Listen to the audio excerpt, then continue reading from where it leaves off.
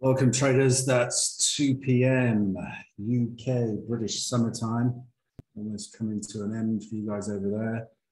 Here in sunny Mallorca today, it's 27 degrees in the sunshine. Okay, let's get going here. Before we get started, quick audio and visual test. If you can hear me and you can see my screen, the welcome screen, the Tickmill welcome screen, you can type a Y into the chat box so that I know we have audio and visual ready to roll. Good stuff. Before we start the presentation, important for today, risk disclaimer. Obviously, we all should be aware of the risks associated with trading CFDs through Tickmill UK or Tickmill Europe Limited. But equally important for today is that any views expressed by me are solely mine. They are not indicative of or representative of those held by Tickmill UK or Tickmill Europe Limited. For those of you who are here for the first time, a brief introduction to myself. My name is Patrick Munnelly, and after I graduated from King's College London, I joined a City PLC consulting firm. I left with some colleagues and went on to successfully co-found and exit a consulting startup which was focused on C-suite executive search for technology businesses. I essentially had a front row seat to the dot-com bubble, witnessing people make and lose a fortune in the market, sometimes quite literally overnight. So I decided to explore my curiosity for markets. With some capital to play with and some time on my hands, I started day trading the S&P 500, or probably more appropriately, day gambling. After some early beginner's luck, I racked up some pretty solid gains. However, as is often the case, my beginner's luck ran out, and as the market phase changed, I began to average down into what were going to be pretty significant losing positions.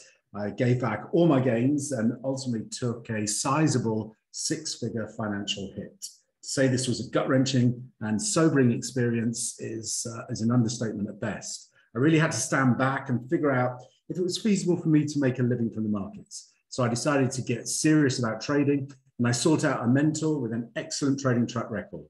Working with my mentor for a period of 18 months to 2 years, it was a time during which I upped not just my technical game in terms of researching, developing, extensively back and forward testing strategies that crucially suited my personality, all of which were underpinned by a rigorous risk management approach. Most importantly, though, during this period of mentorship, I significantly developed my mental game. And probably most importantly there, I made the watershed shift from being a highly goal-orientated individual, focused really just on financial gains, to becoming purely process-orientated. So what does that actually mean? Well, it means I had to stop focusing on what I could make from the markets and start focusing solely on managing my mindset to allow me to consistently execute my trading strategies, oftentimes in the face of negative feedback from the markets in the form of losing trades. But once you become process orientated and have a professional trading mindset, and you accept and understand the true nature of trading being a numbers game in which you're simply playing the probabilities, you lose the emotional investment and that hellish emotional roller coaster of living and dying by the outcomes of individual trades. I'm no longer concerned with the outcome of individual trades or even a small string of trades. My focus is on the next 100 trades, because I know if I focus on excellence in execution, my edge will demonstrate itself over an extended series of outcomes. My multi-strategy approach has delivered profitable annual returns since 2008. In 2013, I've also been managing investor capital through a managed account service, delivering again annual positive returns. I'm currently responsible for managing a multi-million-dollar portfolio. Since 2010, I've mentored hundreds of private traders of all experience levels, from complete novices to former CME floor traders, in developing the technical and mental skills to reap consistent returns from the markets. In addition to my fund management and mentoring, I'm engaged in other market-orientated projects, I guess you'd call them. I am, as you may know, a resident market expert, exclusively providing market and trade analysis to Tickmill, providing an in-depth daily market outlook breaking down the fundamental and technical drivers for the day ahead. I also provide daily technical trade setups for 2 to 3, well, sorry, probably more like 3 to 5 markets now. You can actually track those through TradingView here. You can subscribe to the Tickmill Ideas account here, and you can see I post pretty much daily now setups through this account, and you can track the trade development as price action develops. So I strongly suggest you use, actually I'll post that link for you into the chat here. There's a link there that will give you direct access to that group. And then more recently, I am also charged with running Tickmill's rapidly expanding E-mini strategy group. Change the slides and see that. It's a group, that's a free group where I provide daily specific trade plan for the cash US trading session for the day ahead. Since its inception from April this year, I've delivered over 1,200 points of upside. And just this week, well, it's going to be starting on Monday, we've actually launched a Telegram channel. This is for traders who have a funded Tickmill futures account. What this will give you is access to the channel, which has institutional research posted there on a daily basis. We're covering all the E-mini and E-micro products, right from the stock market indexes through commodities, Forex and crypto contracts. You'll also get access. I run 2 automated trading models, specifically trading in the E-mini S&P 500 and also in the gold futures market. I'm syncing up those algorithms to provide real-time trade alerts into that Telegram channel. And what you'll also get as well in that Telegram channel is live stream sessions during the opening hour of the cash trading session for the E-mini S&P, where I'll be sharing in real time my observations and analysis, and sharing my trades, calling my trades in real time as well. So for those that are interested, you need to message me your Tickmill Futures account number, and then I'll provide you with a link that means you can access that channel. And like I say, we're launching, the full launch is going to be on Monday. So that's something else you might want to think about taking a look at if you're interested in those products. I'll post the link for the Facebook channel. Let's put that in there. So you can access the free trade plan every day anyway. That's posted as a video before the cash session opens in the US. So that gives you a flavor of where I'm coming from. Let's now take a look at the charts. So we are going to start here with the S&P 500. As for those who are in the Facebook group, you know, I've been pretty bullish on the S&P.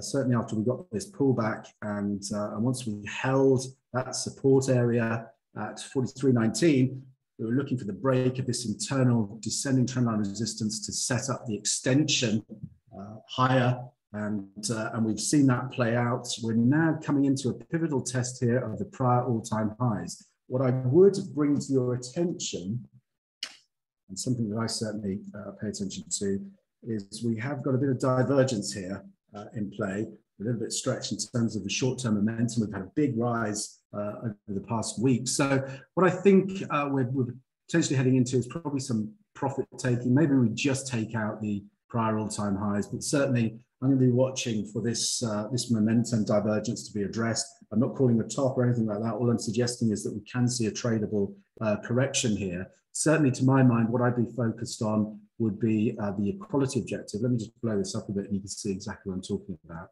When I talk about the equality objective, we've got this swing here, this prior correction.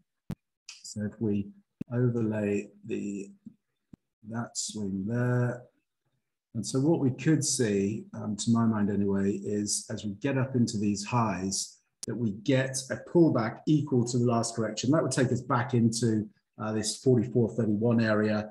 And you can see we've got a lot of volume traded through that zone. And so that would be a natural area for prices to pull back after making a new high. And then we watch their, what are the horizontal bars on the left? Their volume bars, volume profile. What we're looking at then is this pullback into the support zone, and then we'll be looking for bullish reversal patterns. And certainly we could think about if we're just working on simple wave theory here, we would have 5 equals 1. So depending upon where we find our high, maybe we just take out prior highs. Then what I'm looking at is this sort of scenario where eventually we actually into the back end of, guys, if you've got questions, can you just make a note of them? And at the end of the presentation, I'll open up a Q&A and I can walk through that stuff with you.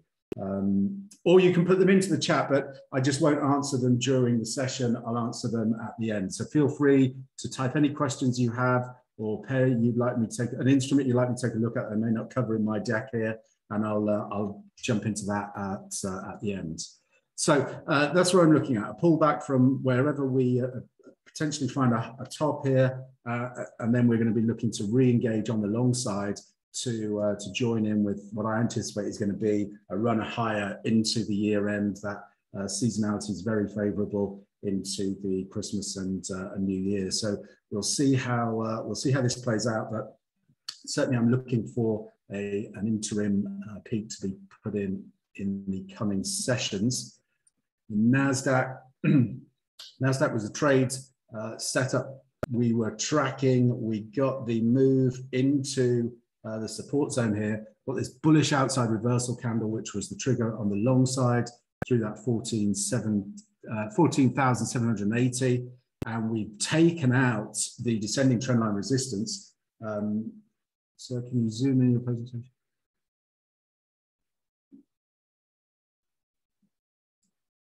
So we have we've traded up into the this prior highs here, and we're seeing a bit of resistance come in now. So what I'd be a similar story really to the S&P. If we overlay this corrective leg here, so what we're looking at now will be a pullback potentially from current levels in the NASDAQ, and we get a retest of the broken descending trendline resistance to act as support. We've got the monthly pivot there. 15,000 is the level there. So any pullbacks into that zone, we're going to want to watch for bullish reversal patterns to re-engage on the long side.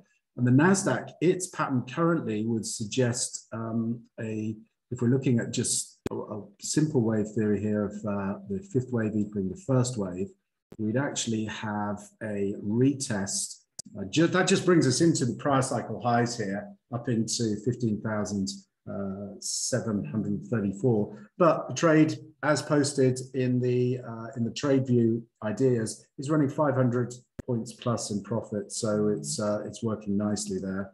Just remove that, avoid confusion. The Dow has an interesting pattern here in terms of an expanding megaphone type top scenario could be developing here for the Dow. And so what we'll be watching, or what I'm going to certainly be paying attention to with the Dow, is do we get this scenario where we trade up into the projected ascending trendline resistance, and then get a very steep pullback into the projected descending trendline support to complete then what would actually be a bullish consolidation pattern to take us up into new highs there in the Dow. Dow has been a bit weaker than, well, Russell's been the weakest, but the Dow has lagged the S&P and the NASDAQ in the run up, and has put in more of a consolidation pattern, which suggests to me that coming out of this consolidation, we could see the Dow actually take the lead here. We'll just have a look at the Russell. Have we got the Russell here?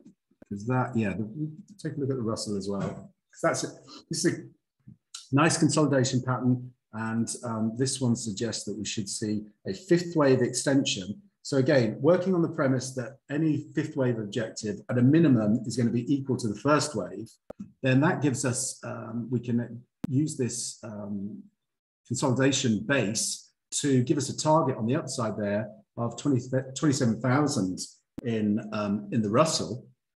So a couple of ways you play, a couple of the ways to potentially play this. We're either going to retest this descending trendline resistance again and then get a pullback into the base once more, watch for bullish reversal patterns engage on the long side, or we take it out, we take out these highs, and then we recheck the broken descending trendline resistance as support, and then that acts as the base to catapult things higher up into the target zone.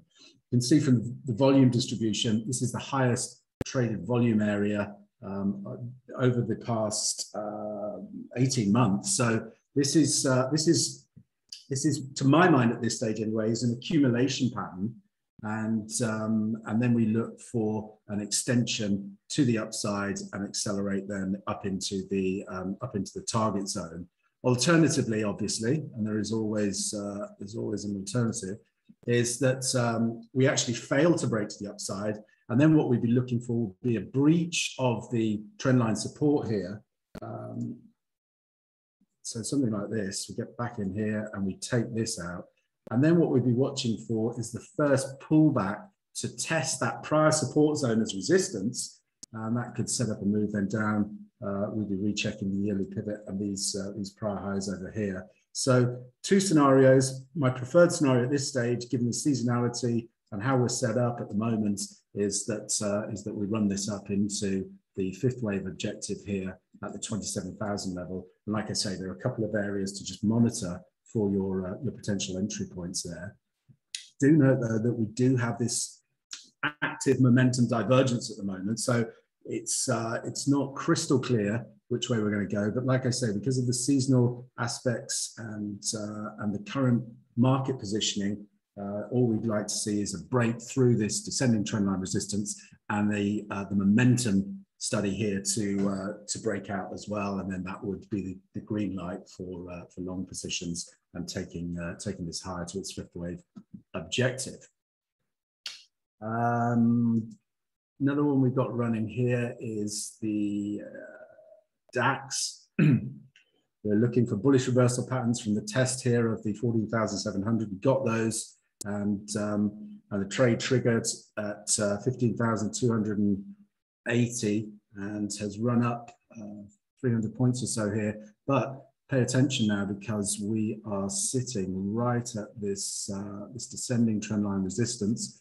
Potential bull flag scenario they're developing. So I mean, I'm still interested in this to extend higher. And if you're not in the trade, certainly what you can be thinking about is any closing breach of this descending trendline resistance is an opportunity to add to long positions. And ultimately what we're looking for is a recheck of this broken descending trendline resistance here. You can see it, 1, 2, third touch, fourth touch rolled over. If we can get through there, then I'd look for us to recheck that from below and potentially extend up into the ascending trendline resistance, up into the 17,300 area. So there's still room to run in this one, to my mind, and certainly if you're not in the position, then there's an opportunity to add on a closing breach of the descending trendline resistance. DXY, we'll take this up on the futures chart. So the DXY has duly pulled back from the yearly pivot double top scenario, had some momentum divergence there. Let's just draw this in for you. See what I'm talking about. So we've got some momentum divergence. Now we're testing some pivotal support, and this is really going to see now if the dollar can pick things up here. We've obviously still got that background market dynamic of the taper talk coming out of the Fed. We've got the important FOMC meeting November 3rd, and you know, if they come through and give us a solid indication of when tapering is going to commence and potentially talk about rate moves, then I think there's another high to come in the dollar index, and that will kind of be the buy the rumor, sell the fact scenario. So pay close attention to news wires at the moment and how the Fed are setting up into this FOMC meeting, because I think that could be the catalyst to drive us into this one more high in terms of the dollar index and then we'll see if the bears are going to step back in and take things lower. Certainly, I think we can think about a minimum correction equal to this leg here from wherever we eventually find our peak here. But we've been trading pretty nicely within this pitchfork channel for now. So while support remains at about 92.80, you can see that's the highest volume price as well for this past 18 months. Then whilst we've maintained support there, then we can still expect, or I'm expecting, the potential for one more high in the dollar index. Gold.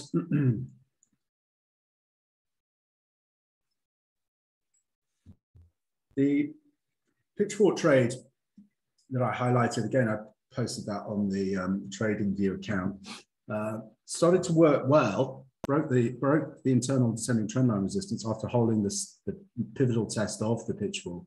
And then we've run into some resistance here at 1780, trying to see if we can get through there. If we do get through there, the area of huge interest to me and could be significant, especially if we think the dollar is going to make one more high, is a test here of this third test. And I always pay very close attention to the third test of this descending trend line at 1836 now. That could actually set up the move for the big corrective target down at 1520. So we'll see how gold trades into that zone. Silver, interestingly, has led the charge through its internal trendline resistance. So what I'll be looking for now with silver is probably runs into some resistance here in the midpoint, 24.75, maybe a deep inverse head and shoulder scenario to set up an equality objective. And when I talk about equality objective, what I mean is wherever we get our swing high here, we'll be looking for an equal leg. So that will put us up in 25.60, and then this descending trendline resistance may cap things for silver. But if we get through there, then we start to think about range resistance up to 30 again in terms of silver. Now, crude oil. This is an important one at the moment, and it's important certainly because of its implications. If you, I don't know how many of you were trading 2007, 2006, 2007, and it was the surge in crude prices that ultimately was the initial catalyst to take the markets down heading into 2008, 2009. And we're seeing quite a surge here in crude at the moment. Obviously, we have seen, pretty much a run across in all of these energy-based, energy-related commodities. But crude is the one I'm paying really close attention to, and I'll show you some targets now we have in play. So again, thinking in terms of simple wave analysis and the idea that the fifth wave should equal the first wave. So this is our first wave. This is our 1, 2. This was our third wave. We have a perfect equality objective test, complete wave forward, 62.55. So what we do is we measure from 62.55, and that gives us a target there of 94.45, and it coincides with this ascending trendline resistance, and that would be the third test. So I'm going to be paying really close attention. Let's see how we could draw this in. So what I'd be looking for is a pullback like that, and then fifth wave equal to our first wave. So I'd anticipate we get some sort of pullback in the current area. And we'll just put in a little channel here as well, and some additional confluence.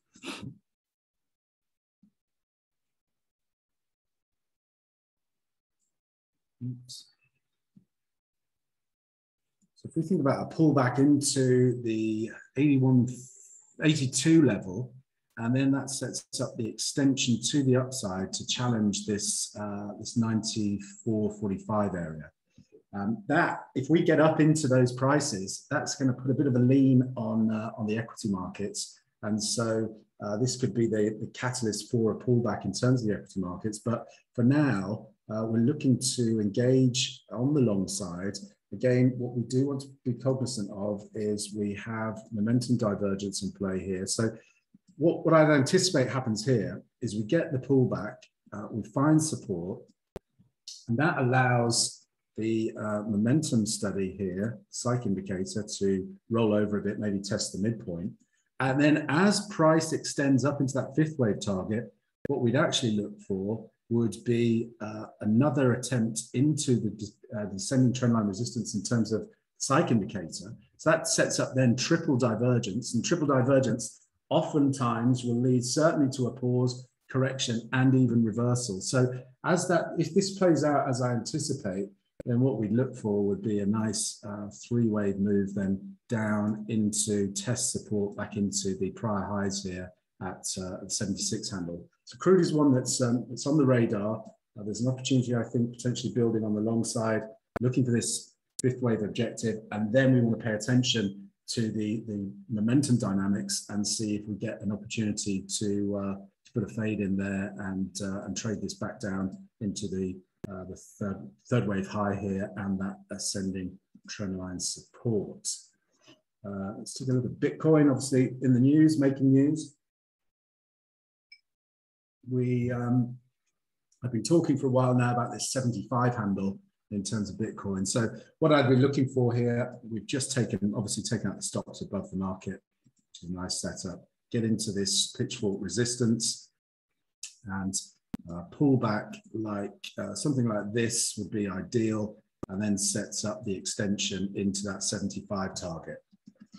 Actually, we could even extend higher here, because if we're going to suggest that we're in the third wave at the moment, then we'd actually get a 5 equals 1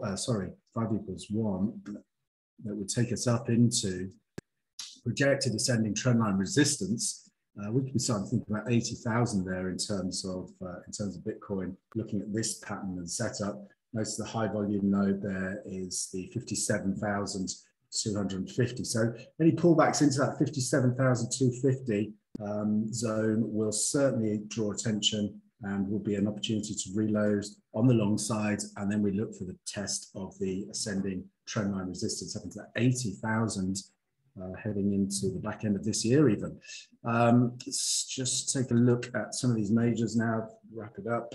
Euro dollar, looking for the euro dollar to, looking for another low basically in the euro dollar, and then I think we can see a more meaningful correction. So watch for any tests of the descending trendline resistance, weekly range resistance, 116.85 is where I'd be looking for reversal patterns to set short positions.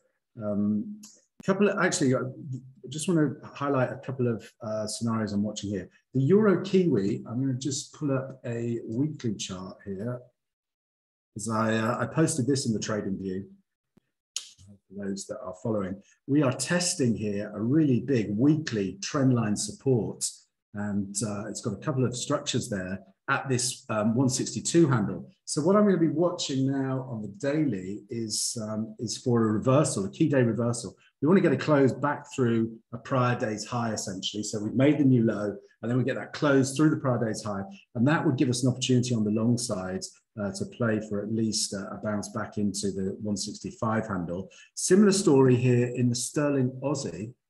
We're testing now. I'd highlighted this again through the trading view accounts. We're testing an equality objective here, and we've got this ascending trendline support. So I'm watching to see if we can get a bullish reversal pattern from this area, set long positions, and certainly think about a retest of descending trendline resistance 186.65. Another one that's also of interest to me is the dollar South African rand, getting a nice reversal here today. And if we can close back through yesterday's highs, I think there's a long setup here. Certainly we want to be thinking about a retest of this neckline.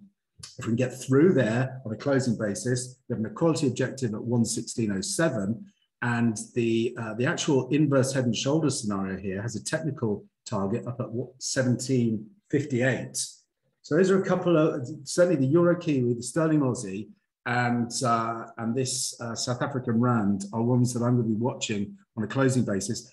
Also, just over run out of time here, all these yens are sitting right at some pivotal resistance. This is the Kiwi yen, getting a reversal here. So certainly for me anyway, because we've been in this bullish extension, what I'd be thinking about now with this Kiwi yen, and I'll be looking at this tomorrow morning, certainly if we get a bearish close here, looking for an Asian range break scenario, but I'd be looking for this type of pattern to play out with the Kiwi yen. So there's certainly a tradable corrective move here from below 81.60s back down into the 79.90 area.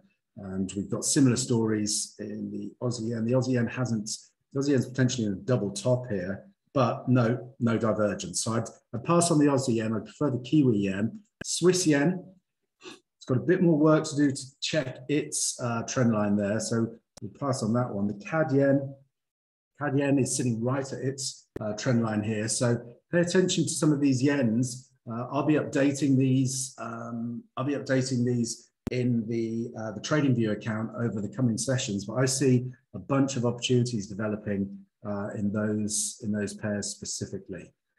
So that's me for now. Those are the markets I'm tracking, the opportunities I see. In terms of the main trade that I've got running at the moment is short the dollar, and I've rolled down stops on that to just above the 3-day high there at 93.95. But I've got a bunch of these indexes running as well, and I'm watching those forex pairs that I talked about just then as opportunities in coming sessions. So with that said, so let me open this up for questions. Let me first of all take a sip of water, guys.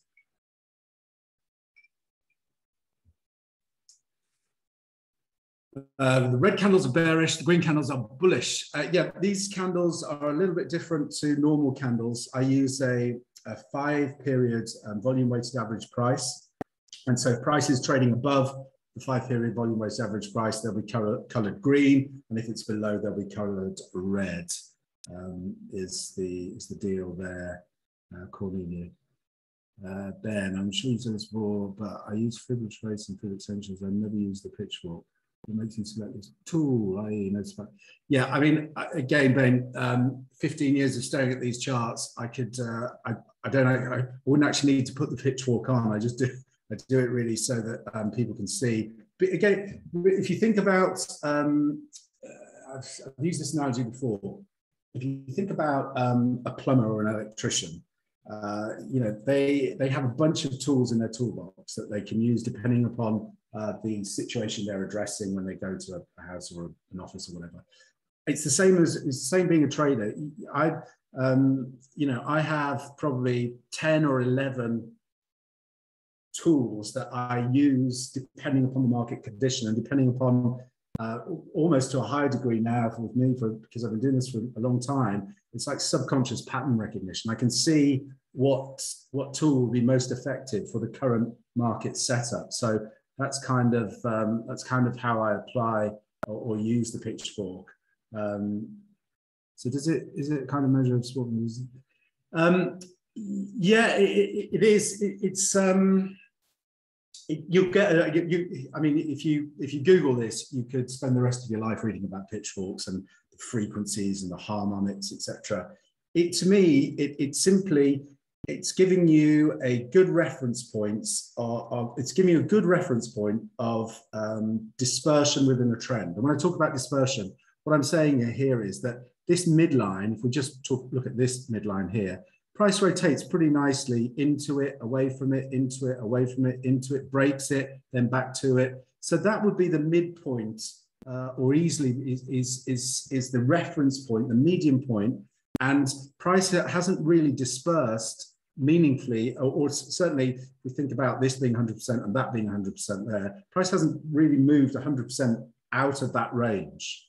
So what would be significant here will be a close above the midpoint of the bigger channel, because then what you can think about, and statistically, there's a high probability that you will then go up and test the upper parallels. Certainly you think about this parallel first as a first target, and then this is your second target. The scenario, the way it's traded, people trade it differently. The first pullback to the lower parallel is a long position that targets the midpoint. And then you take profits there and you wait to see, do we retest the lower parallel? Yes, we do. And then we break out to the upside and off we go. Yeah, I trade predominantly, Cornelia, the daily chart. So this is daily time frame stuff here. It works on obviously it works like anything else. If it works on one chart and it's consistent, then because of the fractal nature of markets, it must work on all time frames. Okay. The difference is you get this on a minute chart or a 5-minute chart, you've got to make a lot of decisions and understand the price movement of the instrument you're trading in super quick time. So for me anyway, I don't like being rushed in decision making. I prefer to take my time, understand the context and parameters, and then that's how I trade basically. So for me, I'm looking at the daily and the hourly time frame when I'm looking at these instruments. Obviously, I trade the futures on a lower time frame, but that's using different tools and a different process that allows me to effectively make decisions there and a little quicker. How do you trade multiple timeframes?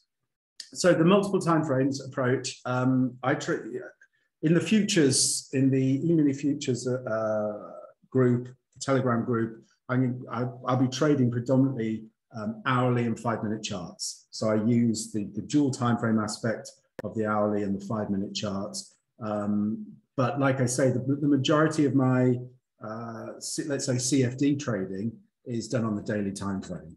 The reason why with the futures I'm able to use lower timeframes is some specific market internals that I use that allow me to make solid high probability decisions on those lower timeframes. Do you have a link to an online resource where I can learn the basics of trading?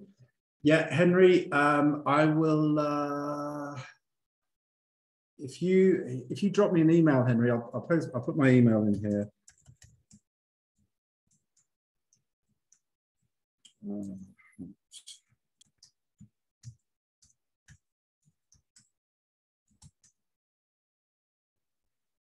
If you want to drop me an email, and I'll point you in the right direction. Are you going to trade based on fundamental? I trade on technicals. I am well versed in the fundamentals. To my mind, everything that's known in the market is in the price, the current price. And so if you understand the fundamentals, you can then understand what the catalyst may be for the technical pattern to play out. That's how I think about things in terms of fundamentals. So I have an abundance of knowledge with respect to the fundamentals, but my prime driver for executing a trade is always a technical pattern. Questions? Do you have a link for so yeah, Henry, can you see my email address there? patrick.mungley@tickmillpartners.com. If you drop me an email, and I'll point you in the right direction. Okay, guys, we've run the. How did you become well versed in fundamentals? Yeah, if you again drop me an email, and I'll point you in the right direction for some resources, Cornelia. Okay, so I am going to wrap this session up here. Thanks very much for your time, everyone. I hope this has helped, and we will we'll reconvene at the same time next week. And like I say, feel free to join any of those groups that I've highlighted there, and certainly if you've got a futures account, be sure to join me in the Telegram channel, where you'll get real-time access to me and my trading. Okay, guys, thanks very much, everyone, and I'll catch you at the same time next week.